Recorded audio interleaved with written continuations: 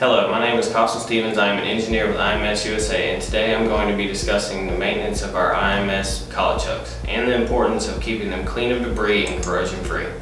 Here we have an HSK 63F collet chuck. First, what you want to do is remove your tool holder from the spindle of your machine, and be sure to do this after every use. In order to clean your collet chuck, you will first need to remove the tool from the tool holder. Remember to use the tool clamper to avoid damaging the tool or tool holder during the removal process or even your own safety.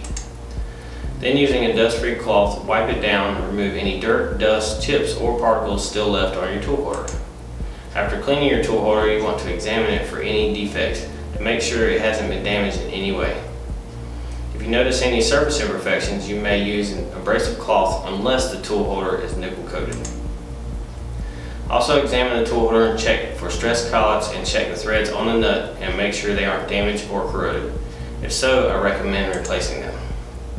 You can always take preventative measures to ensure the longevity of your tool holders by using professional accessories for cleaning, tightening, clamping, and storage. I hope the information given today was very helpful.